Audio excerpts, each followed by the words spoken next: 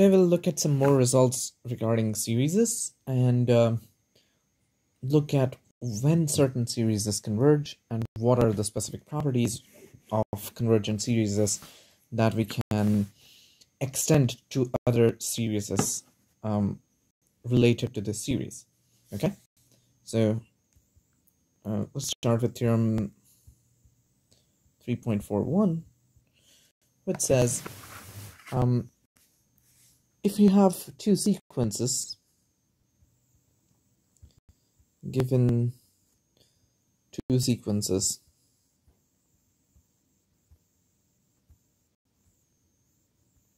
AK, well, A and B n, why am I using AK? A and B n, put A n is equal to summation K is equal to 0 to n AK. So I'm calling AN, capital AN, as basically Sn. Okay, if n is greater than or equal to 0, and put A minus 1 is equal to 0. Okay, very specific reason for this, so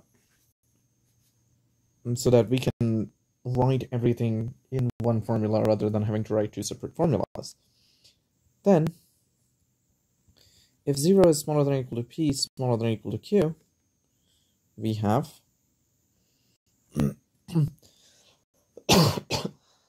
summation an bn n is equal to p to q is equal to summation n is equal to p to q minus 1 an times bn minus bn plus 1 plus aq bq minus ap minus 1 bp.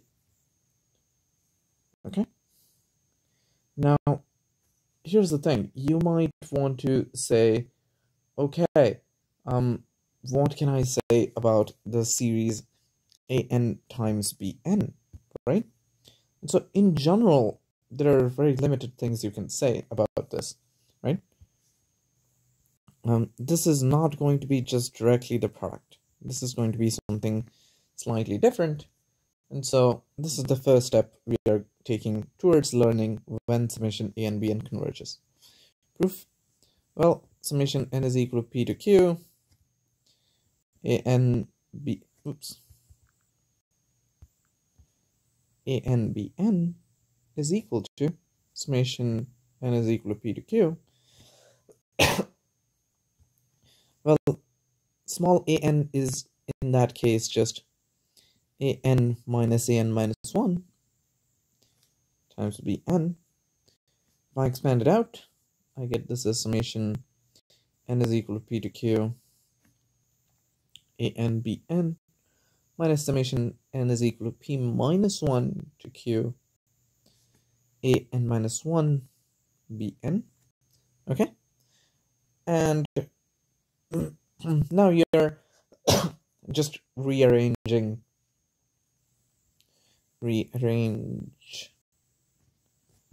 the indices to get the sum. Okay, so basically on the other side, if you split it up from n is equal to sorry, this should be q minus 1, and yeah, that sum is correct. So if I split it up, this as n is equal to p to q minus 1, and the other sum again as p to q minus 1, and club things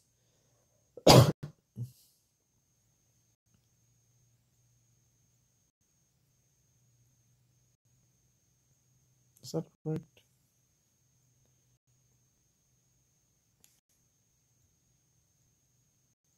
Okay, that's what I did wrong.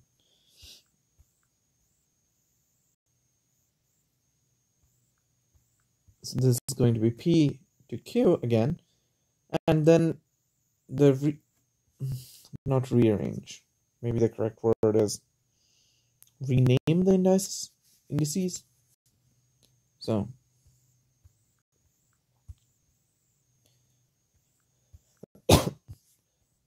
rename the indices to get the sum, because then I can just change the second sum as an bn plus 1 from n is equal to p minus 1 to q minus 1, and that will clearly give me the required summation. Okay, so this is called the partial summation formula. This is called the partial summation formula.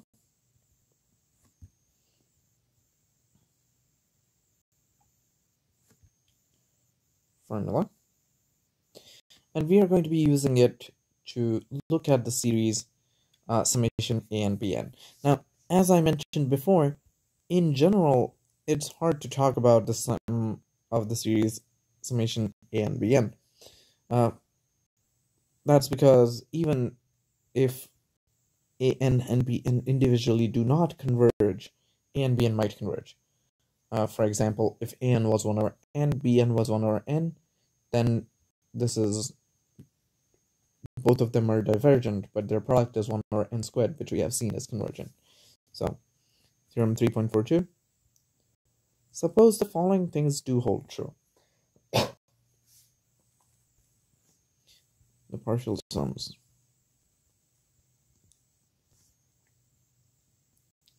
Sums an of summation an form a bounded sequence.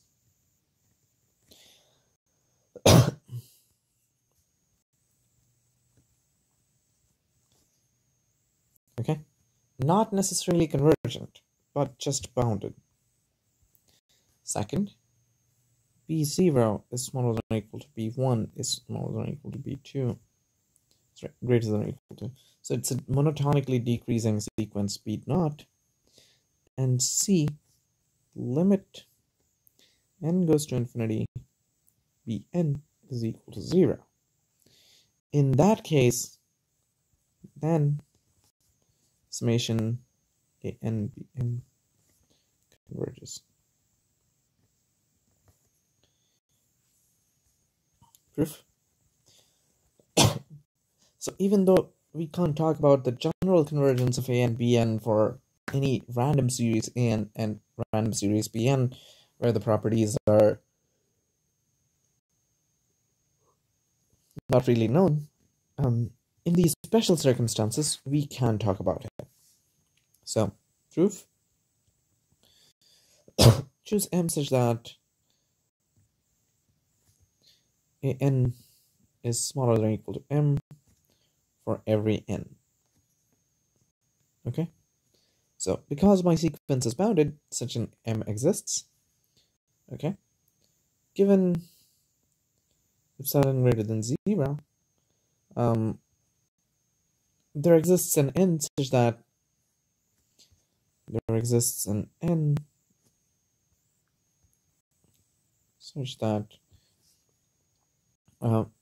bn is smaller than or equal to, well, let me just say, bn is smaller than or equal to epsilon over 2m for every n greater than or equal to m. Right? This is true because my sequence is decreasing. Okay? Then for n smaller than p smaller than q, or smaller than or equal to, we have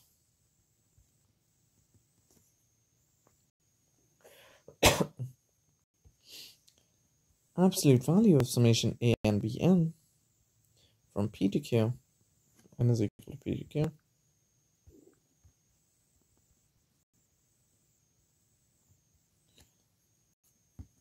is equal to summation n is equal to p to q minus 1 of a n bn minus bn plus 1 plus aq bq minus aq minus 1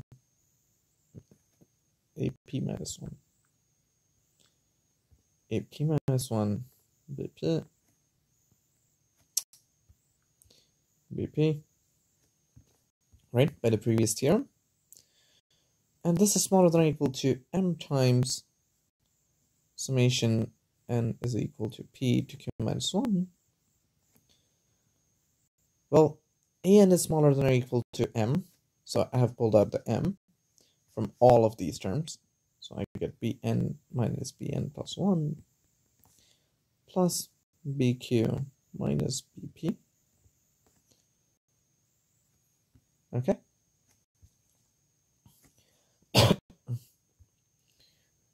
Which is equal to 2mbp smaller than or equal to 2mbn, which is smaller than or equal to epsilon. Well, now this is the Cauchy criteria. Satisfies Cauchy criteria, right? And therefore convergent.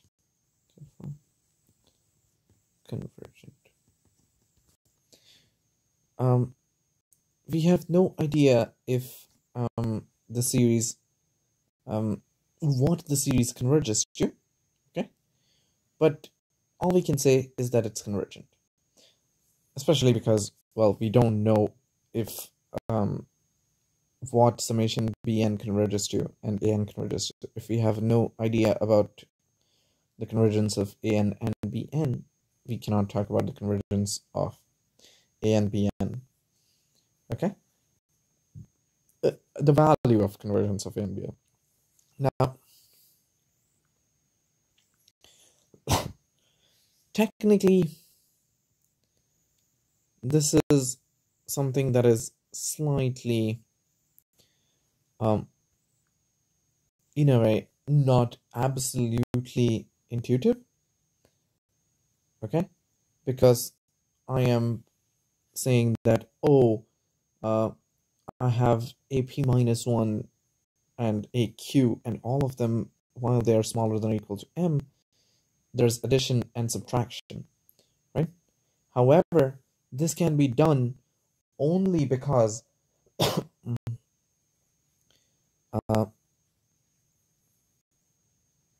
let me just write this out again.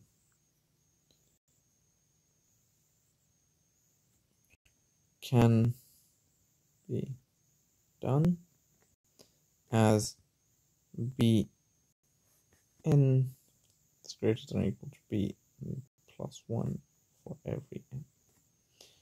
Okay? Because this is a decreasing sequence, each of these terms is positive, right? And that is why I can say, you are smaller than or equal to m times this, you are smaller than or equal to m times this, and I can pull out. There is still a small matter of AP minus 1 and AQ. Okay?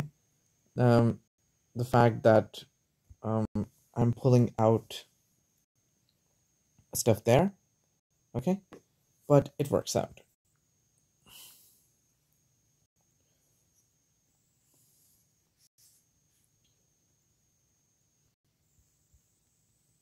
Theorem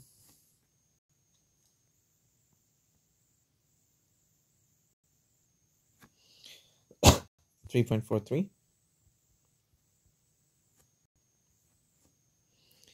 Suppose the following things are true.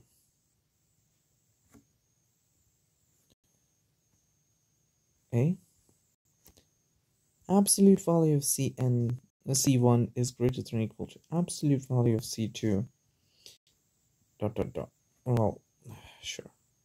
Let me write down. Absolute value of C3 is greater than or equal.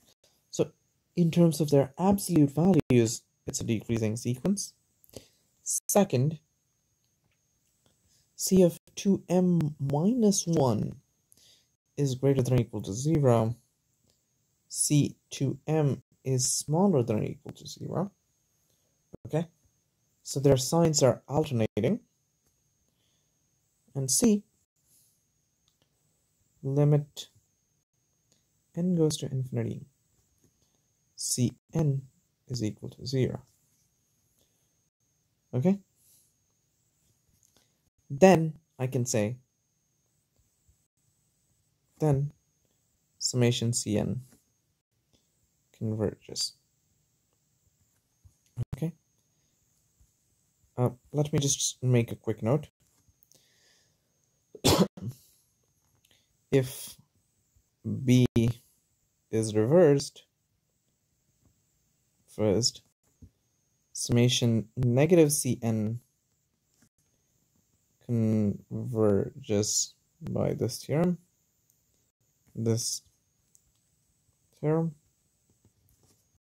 hence summation Cn converges.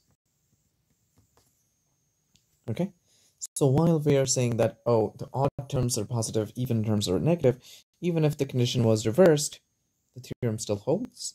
Okay, and this is called the alternating series test. Alternating series test. Okay, now note, in this one, I need my Ci to be real numbers so that I can define positive and negative. In this one, while I need my Bi to be real numbers, I am not making any such assumption on AI. The AI are allowed to be perfectly fine complex numbers. Okay? However, the fact that it is a bounded sequence, summation AI is bounded, does in fact put some bounds on what my AIs are. Okay? Because bounded, the condition of bounded implies that summation an is a real number, right? And because summation an is a real number for every n, it actually means small ans are also real numbers. So both of these theorems, even though in the first theorem we are not explicitly asking for ans to be real, actually are only true for completely real sequences. Okay? Theorem 3.33, on the other hand, this is true even for two completely 3.41, on the other hand, is true even for completely complex sequences. 3.42 and 3.43 require real sequences. Okay? Well, the proof is going to be extremely easy. We are going to use theorem for 3.42. Use term 3.42 with a n is equal to -1 to the n plus 1, and bn is equal to absolute value of Cn. Okay?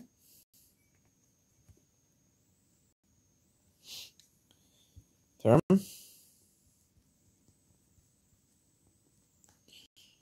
3.44.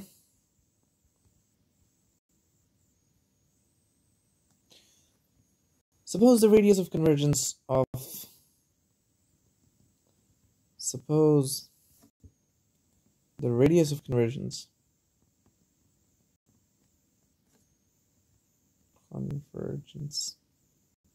of summation Cn z to the n, where Cn and Zn are complex numbers, is 1.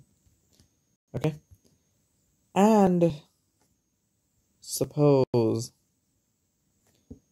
C0 is smaller than or equal to C1, smaller than or equal to C2, smaller than or equal to ... which implies that while Z is allowed to be a complex numbers, Ci have to be real numbers. So they're decreasing. And limit n goes to infinity, Cn is equal to 0. Okay? Then summation Cn z to the n converges. converges at every point on the circle, at every point on the circle, absolute value of z is equal to 1, except possibly at z is equal to 1. Okay? So this theorem is strengthening what we talked about in power series. In power series, we saw that the radius of convergence, if you're less than the radius of convergence, you're always going to converge. If you're more than the radius of convergence, you're always going to diverge. On the circle of the radius of convergence, we do not know what happens. Here we are saying, if certain conditions are satisfied, then life is better. I can say that, oh, my series converges even at radius equal to 1, or at the radius, as long as z is not equal to 1. I can guarantee that it converges for z not equal to 1. For z equal to 1, there might be some issues. Okay? Proof, put in is equal to z to the n, bn is equal to cn. Then the hypothesis of theorem, then by theorem 3.42, we get that absolute value of an is equal to summation m is equal to 0 to n z to the m. Well, this is equal to 1 minus z to the n plus 1 over 1 minus z, which is smaller than or equal to 2 over absolute value of 1 minus z, right? And hence it is bounded as long as z is not equal to 1. If z is equal to 1, absolute value of z is equal to 1, and it is not equal to 1. And the number is not equal to 1. So for every single an, the summation an, the value of capital An, which is summation from 0 to n, is bounded by 2 over 1 minus z, except in the case z is equal to 1. Okay? And so we can use the previous theorems on this. Okay? Now let us define the concept of absolute convergence. Definition. The series summation an is said to converge absolutely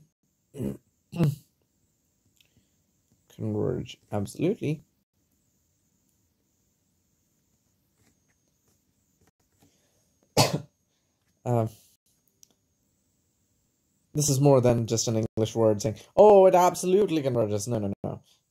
This means that even if you take the absolute value, it converges. God damn it. Stop shaking. If the series summation an converges.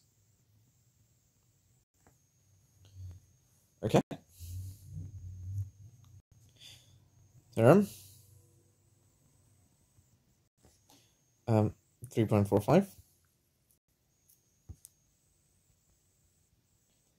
Super easy one. If summation an converges, summation an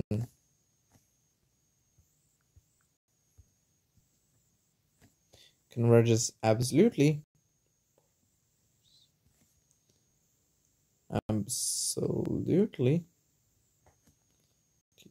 Ly. Then summation an converges.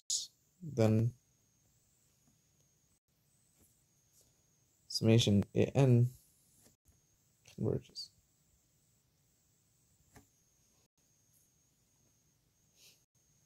Okay. Proof is really easy. It's by either you can just use comparison test or the inequality that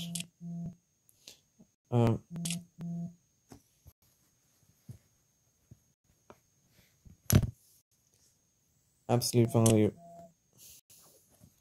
k is equal to n to m, ak is smaller than or equal to summation k is equal to n to m of ak. Right? And now use the Cauchy criteria for convergence of summation absolute value of ak. Okay? Use Cauchy for both. If the right hand side is smaller than or equal to epsilon by Cauchy criteria, so is the left hand side.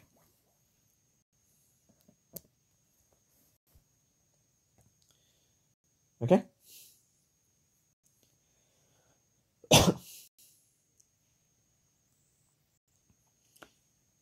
Now, note the root test as well as ratio tests are really a test for absolute convergence. The root test and ratio test are tests for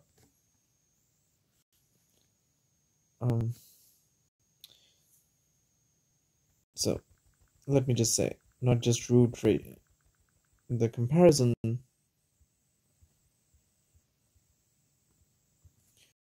root and ratio tests are tests for absolute convergence.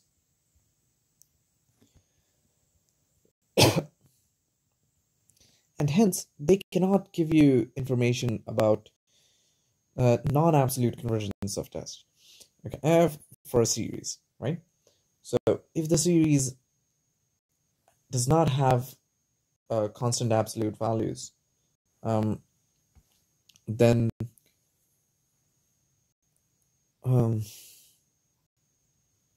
so even if the series does not converge absolutely, it might in fact converge non-absolutely, right? Which is to say, well, summation absolute value of n does not converge, but n converges. So they cannot give any information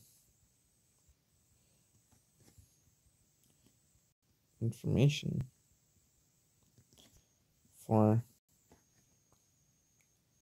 non-absolute convergence.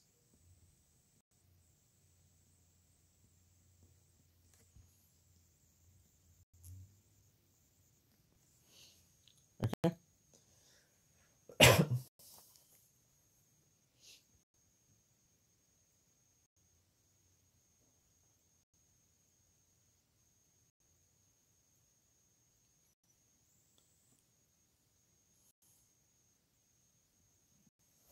So,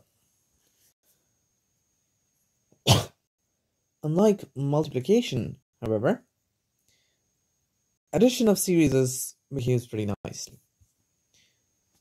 So, term 3.47, if summation an is equal to a and summation bn is equal to b,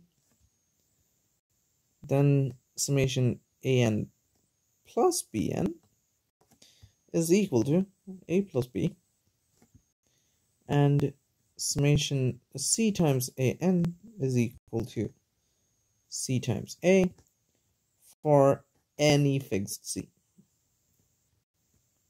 Fixed c. Well, proof. Well, technically, these are really easy. Let an is equal to summation n is equal to 0 to infinity. Oops. M is equal to 0 to n of am. Bn is equal to summation m is equal to 0 to n of bm. Then an plus bn is equal to summation m is equal to 0 to n of am plus bn. Right? Now, what happens? What is the limit of an? Then, as limit n goes to infinity of an is equal to a, limit n goes to infinity of bn is equal to b, we get limit n goes to infinity of an plus bn is equal to a plus b. Hence, the left-hand side follows. Okay? And for the right-hand side, we have a plus b. For the second part, I have c times an is equal to summation m is equal to 0 to n c times an.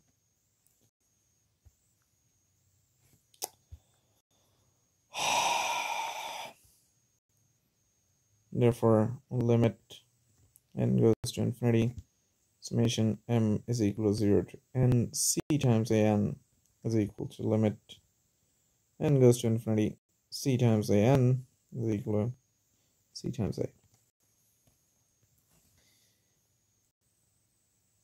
Stop moving, please. Okay? So addition behaves very, very nicely for convergent series.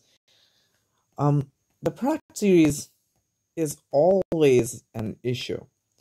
Products are not nice. Okay? But especially because they're infinite sums, their products are product of sums, you have distribution property happening. But there is something called a product series which behaves decently nicely. Definition: given summation an and summation bn, we put Cn is equal to summation m is equal to 0 to n am bn minus m. Okay? And we call then summation Cn is called the product of the two series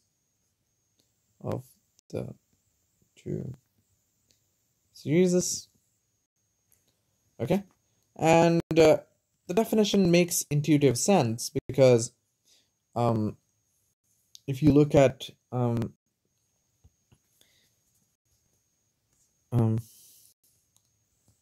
this definition makes sense as if an is equal to summation m is equal to 0 to n, the n, bn is equal to summation m is equal to 0 to n bm, cn is equal to m is equal to 0 to n cm, then we do get that cn is equal to an bn, right? The product of the two summations where distribution happens, this is what you're going to get, okay?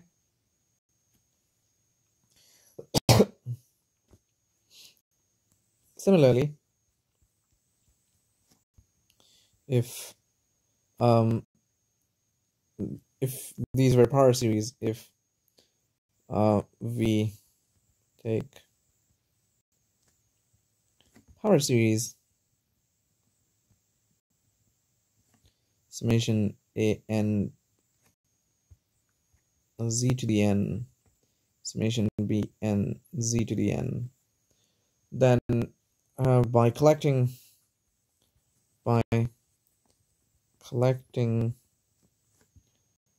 terms of same power of z, same power of z, we in the multiplication,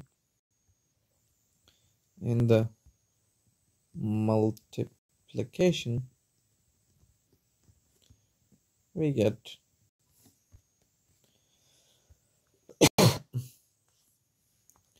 summation a n bn,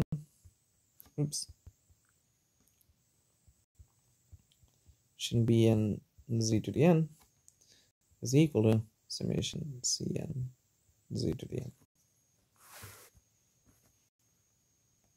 Okay? Now,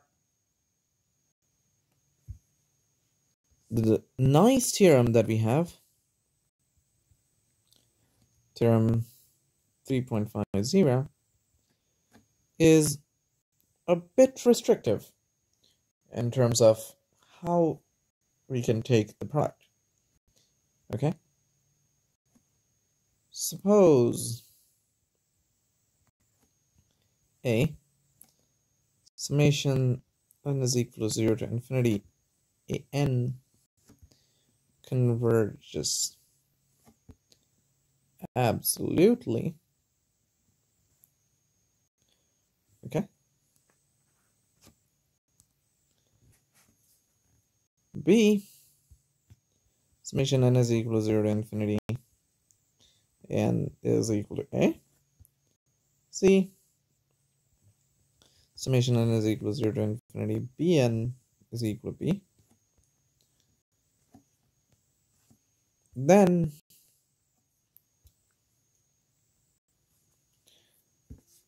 D, letting Cn is equal to summation m is equal to 0 to n a m b to the n minus m. Then summation n is equal to 0 to infinity Cn is equal to a times b. Okay, which is to say, as long as one of the series converges absolutely and the other one converges, we can guaranteed say that the series is convergent, absolutely convergent. So, i.e., the product of two convergent series converges as long as, okay, maybe not as long as, if if at least one of the two series converges absolutely. If at least one of the two series converges absolutely.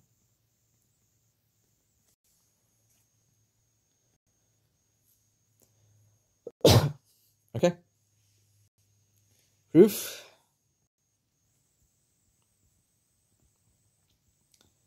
This is a slightly more involved proof than all the proofs before, which were, let's be honest, none of them actually were a challenge.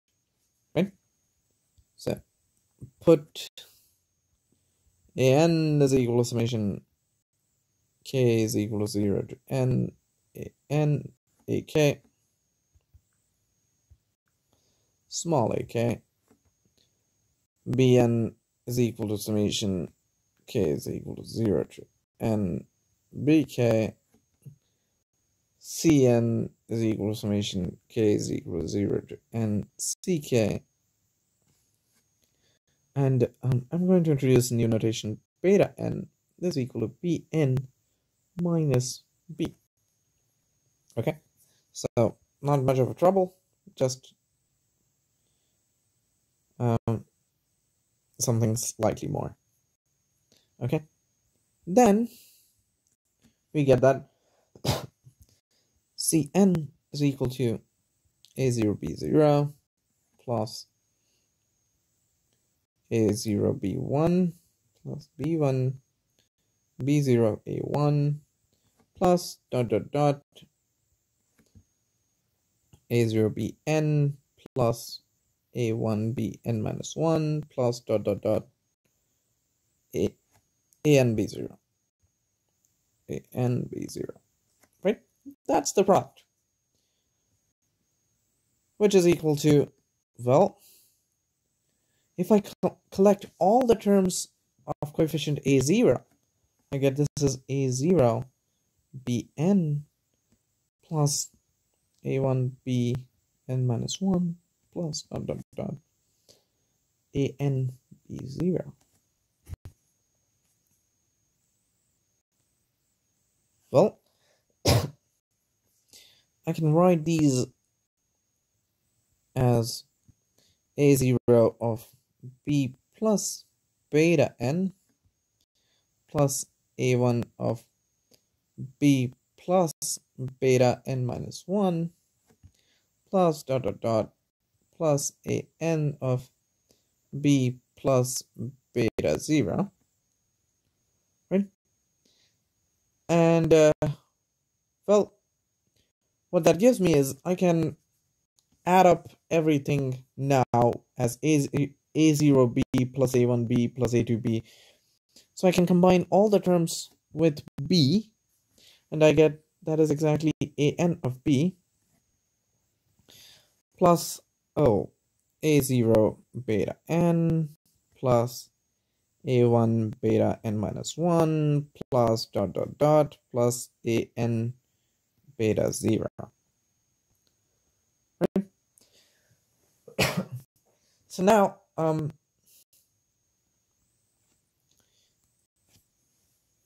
this is another product sum in a way, right? And so I'm calling this as gamma n. Okay. Well, what is our goal? We want to show that Cn converges to AB. Want to show Cn converges to AB. Now, as ANB converges to AB, that suffices to show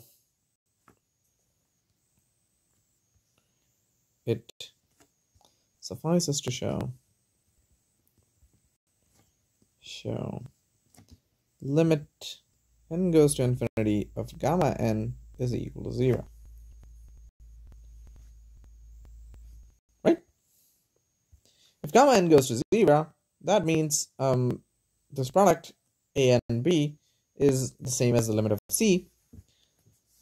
I've used beta and alpha, beta and gamma. Let me use alpha. But alpha is equal to summation n is equal to 0 to infinity, absolute value of an. I know my series an converges absolutely. I didn't give the value a name, so I am just saying that, okay, let me say that it converges absolutely to A. Okay, well, because it converges absolutely, given epsilon greater than 0, by C, because beta b, given epsilon greater than 0, we can choose well, let me just say there exists n such that beta n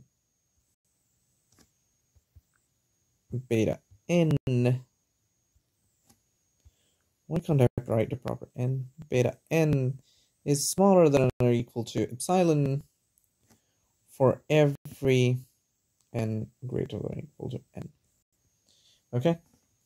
As beta n goes to 0 by C.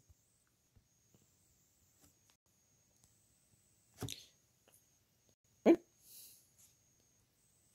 Well, therefore, absolute value of gamma n is smaller than or equal to beta naught a n plus dot dot dot beta n a n minus n plus beta n plus 1 a n minus n plus 1 plus dot dot dot beta n a 0.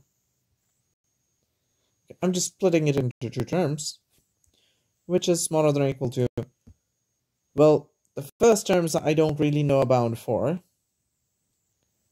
a n plus dot dot dot plus beta n a n minus n. But for the other terms, every single beta term in here is smaller than or equal to epsilon.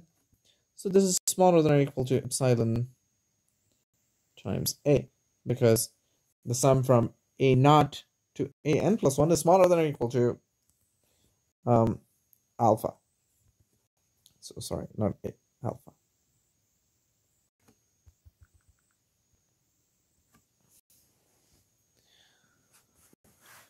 Okay, great. Now we keep n fixed.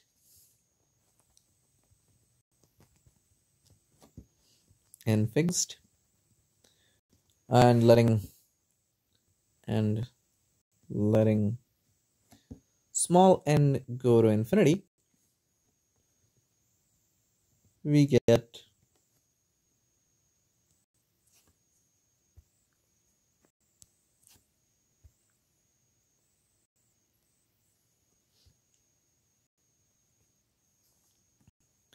limit supremum n goes to infinity of gamma n is smaller than or equal to epsilon alpha.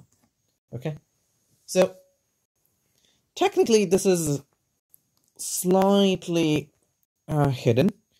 What we would get is the lim sup is smaller than epsilon alpha plus epsilon prime for every single epsilon prime, right? Because I can bound this to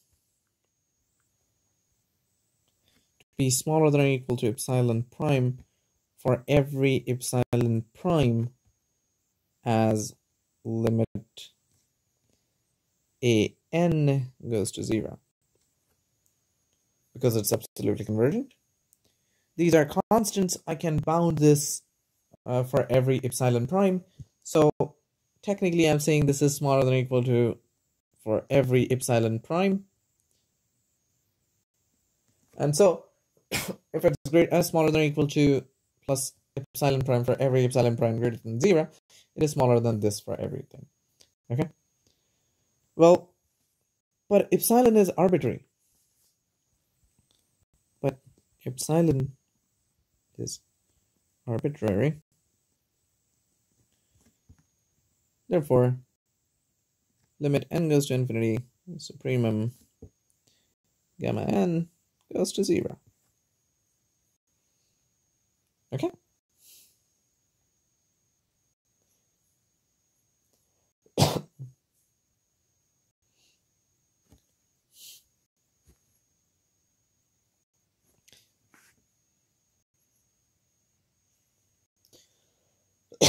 Now,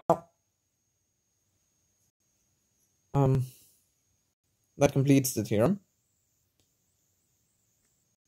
One question that you can ask is the following, that suppose I don't know that theorem 3.51. I don't know that A, B, and C are absolutely convergent, but I know that their product series converge. Okay? If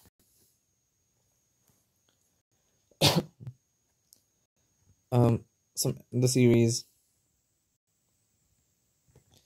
summation an summation bn summation cn converge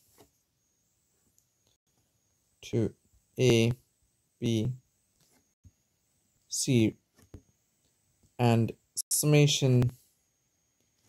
and Cn is equal to summation m is equal to 0 to n a m b n minus m,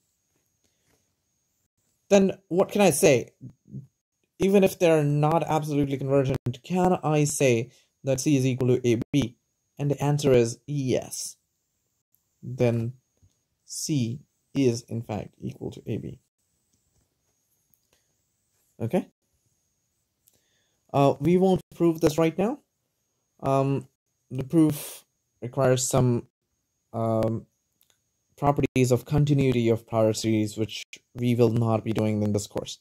But I just wanted to let you know that this is in fact true. Even if we do not assume anything about absolute convergence, if we know things are convergent, they do converge to what you expect it to. Okay, I'm going to stop this one here.